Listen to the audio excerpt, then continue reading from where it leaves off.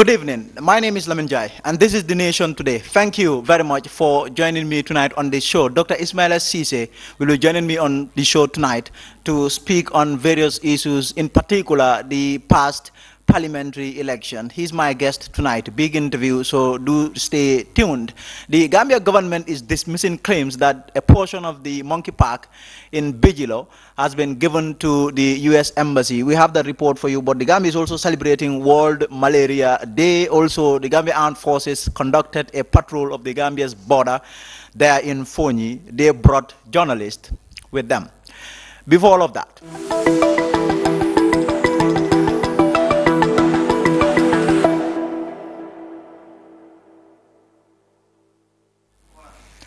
very well. First, let's have my take for tonight. The victims last Friday held a press conference to condemn the appointment of Fabakary Tombong Jatta and Sidin Jai into the National Assembly. They are rejecting the move and are saying that they are mulling a protest to demand for the resignation of the two men. There is no doubt that human rights violations have taken place in this country, violations of the highest order. There is also no doubt that the victims have been demanding for justice for these violations. I have always said, however, that the victims have to have justice, but this should be done reasonably. There has been a whole investigation that indicted those who were directly responsible for these crimes. The focus, therefore, and I said therefore, should be on those people really who have been indicted directly by the investigation into the human rights violations and abuses of the 22 years rule of former President Jammeh, and not those who have not been directly linked to these crimes. So the energy and the focus, it is my view, should be on those people who have been indicted by the TRRC directly to have committed violations in this country, and really, and not those who haven't done anything, at least going by the investigations.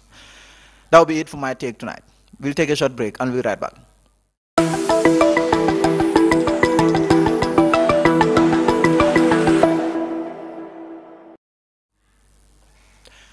Now, the government has issued a statement dismissing claims or reports, if you like, that a portion of the monkey park has been allocated to the U.S. Embassy. Here's more in this report. The government described the story as misleading, for there has not been any evidence to corroborate that Minister Drame has sent a letter to the Justice Ministry instructing the monkey park to be reassigned to the U.S. Embassy in Banjul. The Bijiro Forest Park, Monkey Park, was established in 1951. The species, which fence woodland, was gathered in 1952 and covered an area of 51.3 hectares, about half a square kilometer, and is on the Atlantic Ocean Beach at the southern end of the Senegambia area of Kololi. The protected nature reserve is comprised primarily of a close canopy forest with a significant number of palm trees and with a relatively thin strip of herbaceous vegetation. In actuality, Monkey Park is a reserved land assigned to the Forestry Department of the Environment and Natural Resources Ministry, and only they can determine what to do or not to do with that land. The Gambian government said they are fully conscious of the significance of the monkey park as part of our natural heritage and will jealously protect it for posterity. The disappearance of much of the wildlife and forests in the past 2 decades alone has significantly titled the country's ecological balance. However, the government assured in their statement that they will never allow that to reoccur. Reporting for Star TV News, I am Darek. Now, the military, over the weekend, conducted a patrol of the Gambian border there in Foni amid the uncertainty in Casamas involving rebels in Casamas and Senegalese soldiers or Senegalese security forces. This time, the members of the armed forces of the Gambia came with journalists. They invited reporters to witness the patrol. More in this report by Modu Elbaji. The conflict between the Senegalese troops and the MFDC separatist forces has displaced many residents in the border villages, as most of them seek sanctuary in neighboring communities as a result of the heavy firing and shelling. The Gambia Armed Forces managed to secure the area and bring back the internally displaced persons in some communities. However, after a short safety briefing at the QRF-1 military base in Kanilai, the team, led by Lieutenant Colonel Omar B. Bojang, drove to the border communities for inspections. Okay, just few kilometers away from here, as you can see behind me, is the border between Gambia and southern Senegal, Casamas.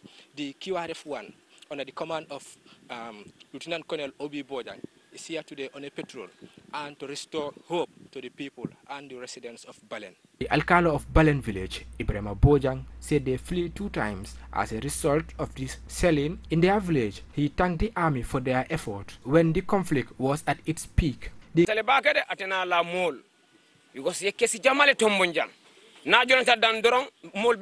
to the Almighty that the clash is not as it was in the beginning, because cells were landed all over our village. But thanks to Colonel Baji and his team, we need help from the authorities because feeding is becoming a problem for us. Our kids are not going to school because their teachers are not reporting to work as a result of the current situation in our communities.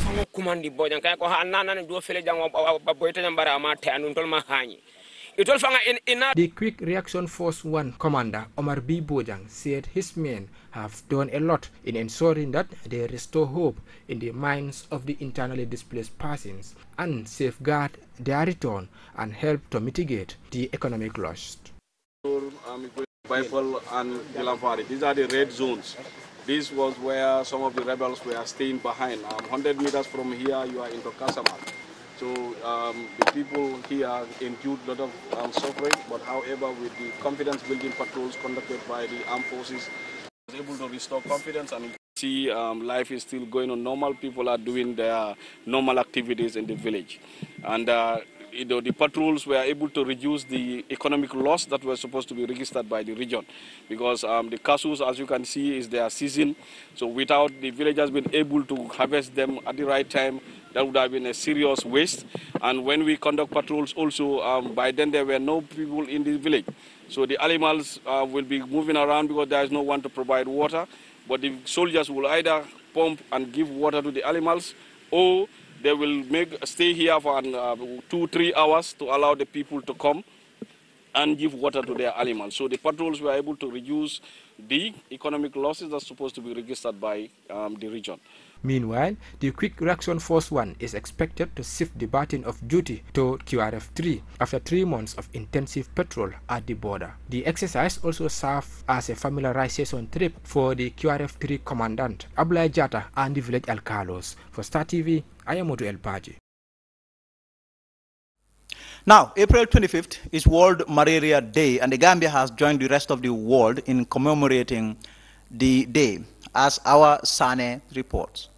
World Malaria Day is marked annually on 25th April to focus global attention on malaria and its devastating impact on families, communities and societal development, especially in sub-Saharan Africa. Bala Kande, the program manager for National Malaria Control Program, shed light on the day. World Malaria Day is a day that was set aside in the year 2000 by heads of states. African heads of state met in Abuja in the year 2000, and they all agreed, in principle, to fight against malaria, and also in that fight they have set themselves, a target. They said within 10 years, the burden of malaria will be half by 50%. So based on that, so every year, to remind the African leaders about the commitment they made in Abuja in the year 2000, that is why World Malaria Day is commemorated once every year on the 25th of April. To remind them their commitment and to make sure their commitment is really followed on, to see whether the targets have been achieved. This year's theme aligned with the call to urgently scale on innovation and the deployment of new tools in the fight against malaria, while advocating for equitable access to malaria prevention and treatment within the context of building health system resilience. Mr. Kande told Star TV how they would have celebrated it if it was not the Ramadan. Today, you know, we are in Ramadan, but normally what we have done, we have organized a webinar. You know, that is a virtual call with international colleagues, partners. So to discuss about the issues that are affecting the global malaria problem, and then eventually to see what strategies that should be in place to make sure it's really, you know, on all fronts. It's webinar, and also a statement by the Honorable Minister of Health, Dr. Mahmoud Lamin Samate, you know, highlighting the importance of the day. He has already made a statement, and a statement by other colleagues and partners, and of course WHO representative. But this year we did not have a specific program for it. The past year has seen significant breakthroughs in malaria prevention and control in spite of the COVID-19 pandemic. Landmark recommendations on the use of the first vaccine against malaria. World Malaria Day today is an occasion to renew political commitment and encourage continued investment in malaria prevention and control. The World Health Organization called on countries and communities affected by malaria to work closely with development partners to advance the countries along the road to eliminate, while contributing to the achievement of other sustainable development goals. For Star TV News, Awasane. Now, the Turkish humanitarian and charitable organization TICA, in collaboration with the Gambia Supreme Islamic Council, on Monday distributed 200 Ramadan gifts to the needy. Dado Cham tells us more. The food items, which include rice, sugar, and cooking oil, were distributed at the Supreme Islamic Council headquarters in Kanifing. The president of the Islamic Council said this is an annual gesture for the council due to the smooth and long-time relationship between the council and TICA. In this country, in the form of distributing the food items. This year program is targeting 200 beneficiaries from different communities in Banjul, KMC, and West Coast region. So, Alhamdulillah, it's a great opportunity for us in this month of Ramadan to receive these important items from TICA. He thanks the humanitarian organization on behalf of the beneficiaries and assured them that the gesture will go a long way for the needy. The president of the council disclosed that he is always praying that God continues to strengthen the relationship between Turkey and the Gambia. The coordinator of TICA in the Gambia, Madam Soli Bayer, said he is happy to coordinate such a gesture for the needy in this holy month. First of all, I would like to give information about our organization. TICA, Turkish Cooperation and Coordination Agency, was established by the government of Turkey in 1992. We are not a non-governmental organization. We are directly bounded to the government. Yes. So the main objective of today is to extend a helping hand to the people in need by providing technical and development assistance also. The Turkish Cooperation and Coordination Agency, TICA, was established in 1992 to provide technical assistance to developing countries and established a relationship with them in areas of the economic, trade, technology, culture, education, and social development through the implementation of projects and programs. Reporting for Star TV News, I am Da. Now, the National Disaster Management Agency is set to disburse $13 million to families affected by the MFDC Senegalese soldiers' clashes in Casamance. Jacqueline Colley reports. Sering Modou Diouf, Deputy Executive Director of the National Disaster Management Agency, said the disbursement of the $13 million will start on Wednesday for the internally displaced persons. The population displacement is a result of the clashes between Senegal and the MFDC separative movement. The development came after a rapid assessment was conducted on the 18th of March 2022, and each family will receive $3,330 for 3 months. According to its assessment, there are twice more female-headed households as men. 67% are female-headed households, whilst 33% are male. On the 31st of March, the Senegalese launched a military operation in the southern region of Senegal, impacting all the Gambian border communities in Foni and the nearby districts. The districts affected in Foni are Kansala, Bintang, Karanai, Berefet, Jarol and Bondale. Meanwhile, 20,208 people are affected by the clashes, of which 30,656 are host families,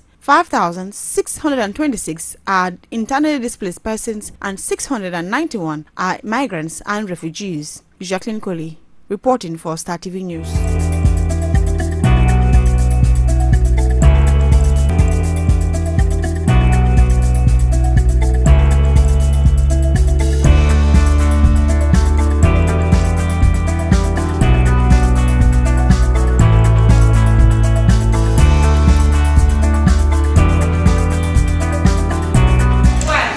Very much. So tonight on the show, I'll be speaking to Dr. Ismaila Ceesay, not as leader of Citizens Alliance, but as political analyst. We will discuss issues bordering on the parliamentary election, but also various events that have been happening in the past weeks and days in the country. Doc, thank you for joining me on my show tonight. Thank you very much, Lamin, for having me. Thank you. So today you are here as a political analyst. So let's get started. Just when one thought that the National People's Party have buried UDP, annihilated the party, we've seen the party just about manage to drag themselves right back into Gambia affairs, going by the parliamentary election and their performance. I mean, what is your view and take on how UDP have been able to get themselves right back into the mix? Well, I think that makes Gambian politics interesting. You remember a while ago we had a discussion, and I told you that for this election cycle, brace yourself for ups and downs and the unpredictable. For me, it's not about how UDP is able to bring themselves up. It's about how NPP is not able to maintain the successes of the presidential elections. Remember, UDP had 23 seats in parliament going to these elections, 23 I think. I think they lost 8 seats, and they had 15 seats now. If you look at the votes also, they have maintained exactly what they were getting before. So it's about what they have. It's about the NPP not able to maintain what they have, and they lost ground. Why do you think that the NPP was not able to maintain the momentum? I think one is complacency, overconfidence. They expectedly defeated their opponents in the presidential elections, and also the selection, the manner in which they did the selection of candidates was also, they did not also get that on right. But remember also, presidential elections are different from parliamentary elections. Parliamentary elections, people vote for the candidate. They look at certain factors. They look at so many other factors that are local consequences and local implications. And I think they fail to realize that. But I think they'll learn from this, and maybe going forward they'll realize that you have to keep the momentum. You don't have to be over complacent, but also you have to ensure you get the candidates right. So the NPP want a majority parliament, NPP majority parliament. Going by this, really, there is disappointment in terms of that ambition and that goal. How is this parliament going to play out for our democracy? Well, it is going Do you think this is the right parliament for the Gambia? Well, yes or no. Yes, in the sense that now no party has a majority. It means that democracy will work in parliament. It means that there will be a lot of joking, political joking. It means that now, they can hold each other accountable. But no, because also it could lead to stalemates where... So there is that danger? There's that danger that it could lead to political stalemate, be difficult to pass bills when there is no majority, and so on and so forth. But interesting times ahead. Let's see how this whole thing will unfold in the next couple of months, couple of years. And we'll learn from it. Like I always said, we are in a process of learning. It's a new democracy. Some of these things are new. And therefore, it is for us now to learn from these things as they evolve, and then we start to make sense with them, and also make sure it prepares us for the next election cycle. We have seen the complete wipeout of the GDC. What's your view on that? A party that did so well in 2016, one would have expected GDC to be relevant still.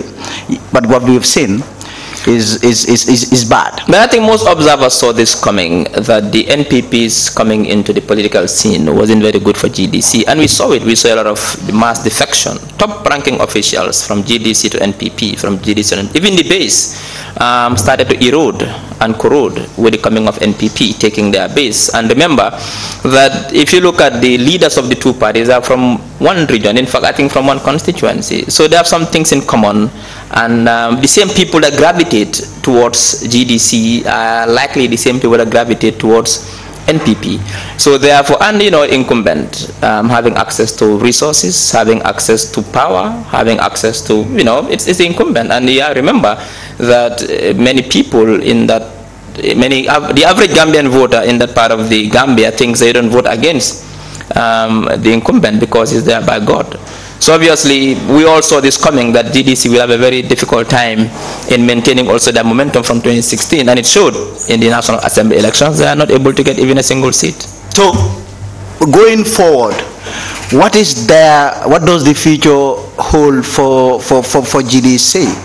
Well, that's going to be very difficult for me to say. I don't know what is their next move going to be. We can only know that if we see their next move, but for now we have not seen anything yet.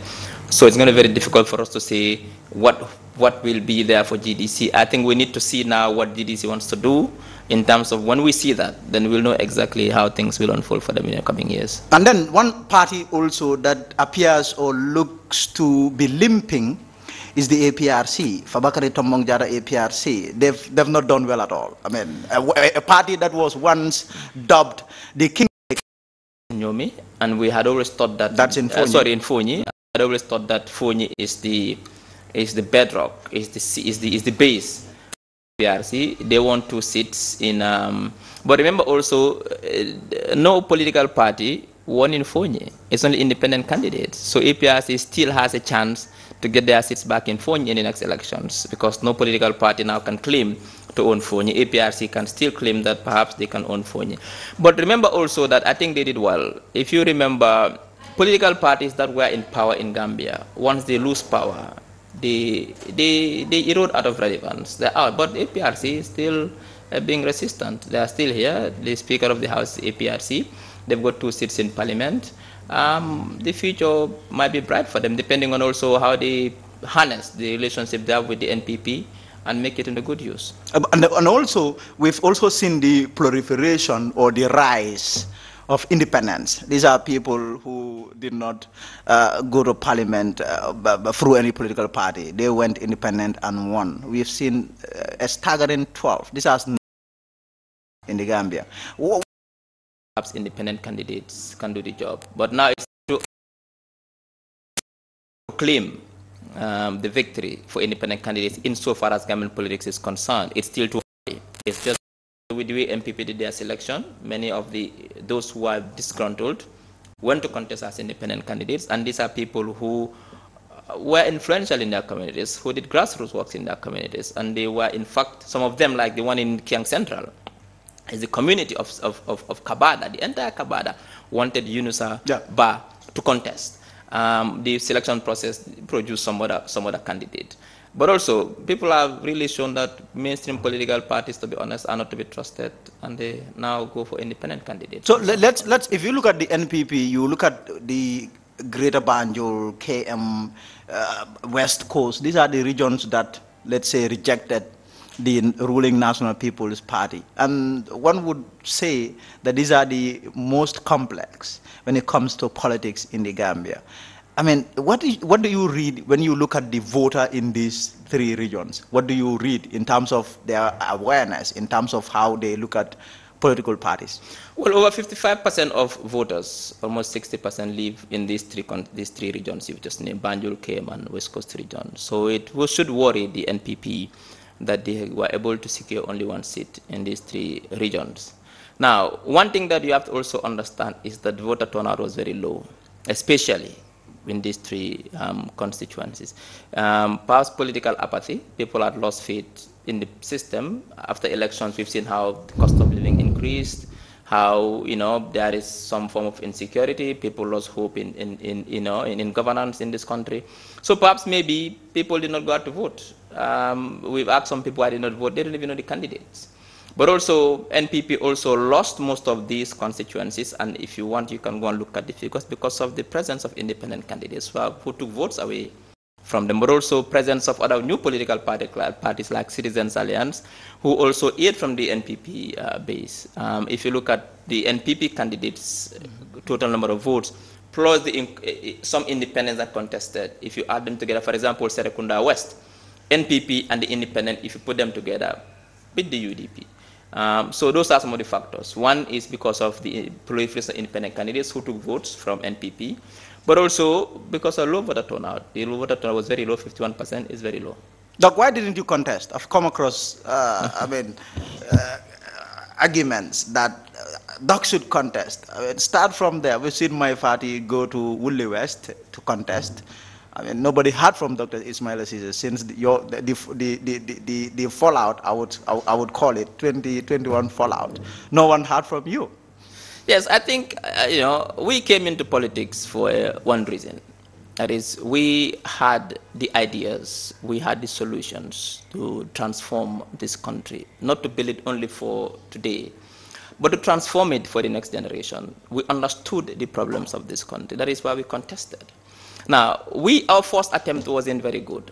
It wasn't a total failure in the sense that we had experience, people get to know what CA is about, people get to understand our ideas, we got to get a following, and we became relevant in Gambian politics. But results-wise, it wasn't very good because we were not able to contest the presidential elections. We also put up 10 candidates for the National Assembly elections. We could not win any. Therefore, for us, it was a period where you need to take a seat and do some self-reflection within the party, within myself as an individual, to say, what did we get wrong? Why did we go wrong? What did our strategy, did it work or fail? How did it fail? Why did it fail? We needed that space to really listen as well to the wider public, listen to critique, so that when we come back, it can help us grow. So for us, that is a strategy that we need to do. But also, as a political party, the only time we speak is to hold government accountable in terms of their actions and their policies. And we thought now, this period from elections to the time that President Barrow appoints his cabinet, we need to give him that breathing space to get his act together, get his team together. When he starts now with his new team now we can start again holding him account to some of his. But I think we needed that space to, he's had a very turbulent 5 years, very, very turbulent 5 years. This is a time to cool down. Let all heads cool down across the political divide. Think of what should be the next direction for the country. And the president should lead that by getting his team. When he gets his team, now we as political party opposition now can start holding him accountable. But at a more personal and at a party level, it was a time for us to reflect and think, what did we do right? What did we do wrong? Where should we improve? What is the public perception about CA? You cannot know these things if you are still in the fray, in the theater, being very active. So it's a time for us to really take a sabbatical and listen and learn and move on. When it comes to the other question you asked about, what was it again? That was a question you asked. The reason why you didn't run. Yeah, why I didn't run. I think people have choices, and people know their strengths and their weaknesses, and people run for office based on their strengths and weaknesses. I know I'm not a very good lawmaker. I'm more of a pragmatic person. I like to implement. I know that I'm better suited. But this is about representation. Yeah, but I'm saying I'm better suited for local government. Local government. I mean, if I have a choice. So are you dropping this hint if I have that a choice, you might? No, what I'm saying is that if I have a choice between being in the legislature and being in the local government, I think my strengths are in local government. I like action. I like to see things happen. I like to implement. I don't think I'm a very good lawmaker, and I wouldn't go and contest for National Assembly election because people want me to do that. I think where I can serve best. So that is why maybe I did not contest for the National Assembly. I understand you're back in the varsity. Yes. You're back to teaching. Yes, that's my profession. I mean, politics is not my profession. We joined politics because we thought that we had solutions to the problems and it was time to do politicking.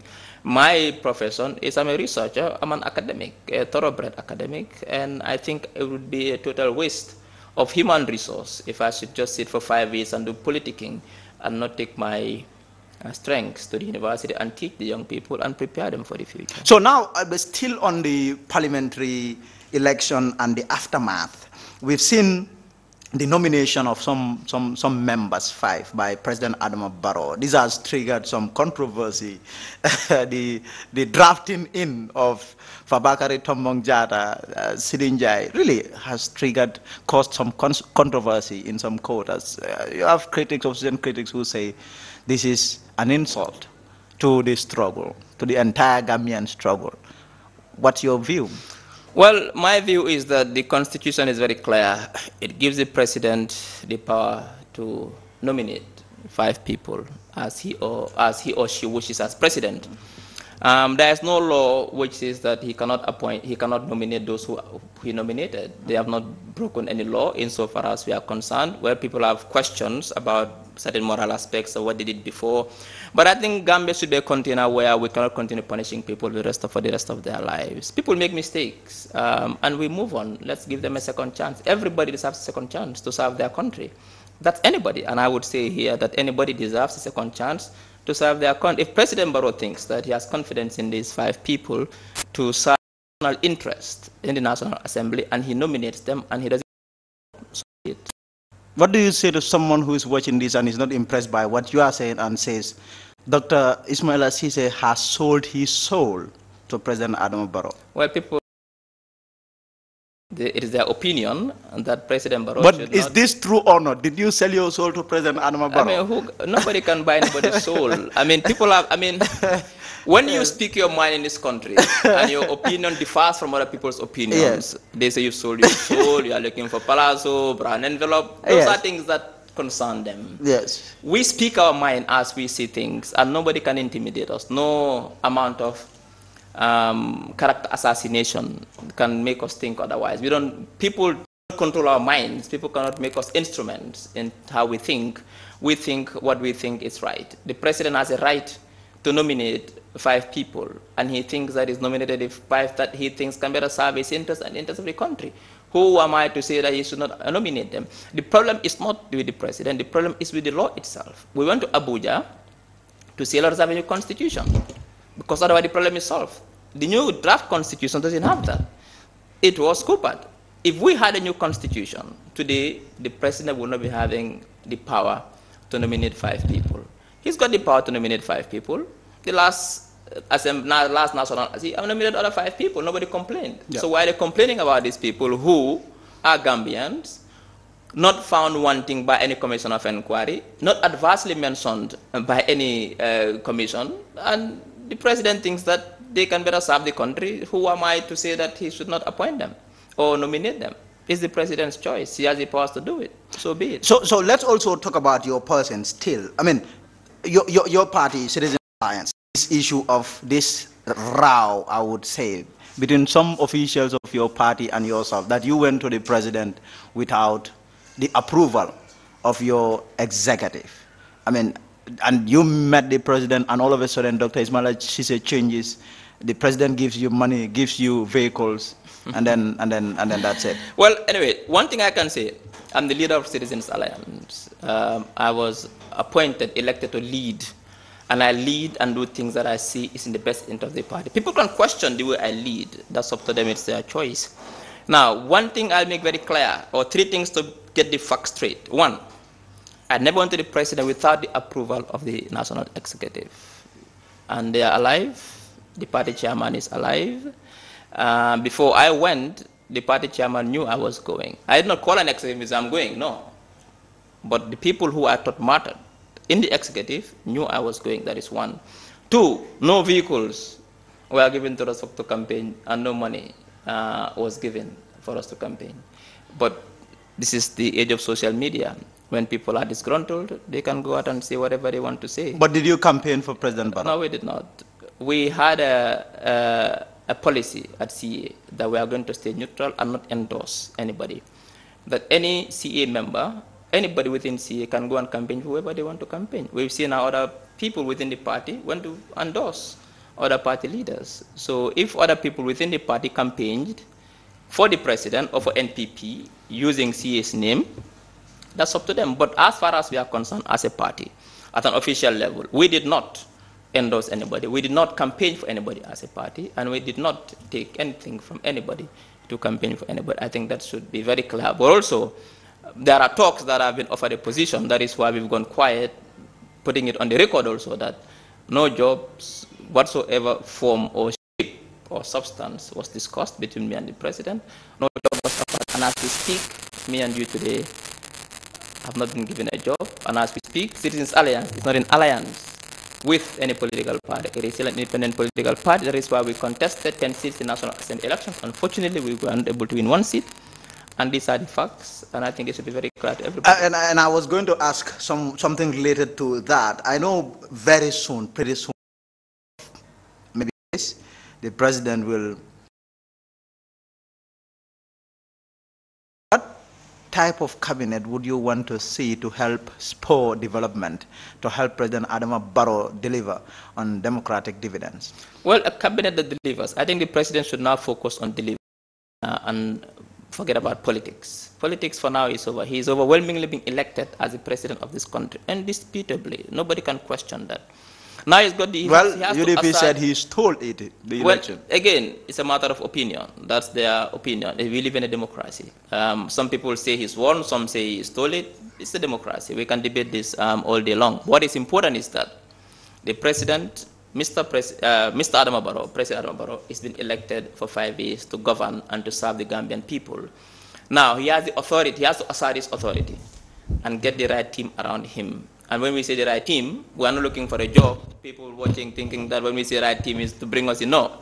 No. But are you interested? Are you interested? Before I let you continue, are you interested what I can say is that we are driven by 3 instances insofar as interest is concerned. First, the national interest. Second, interest. And third, our own personal individual interests.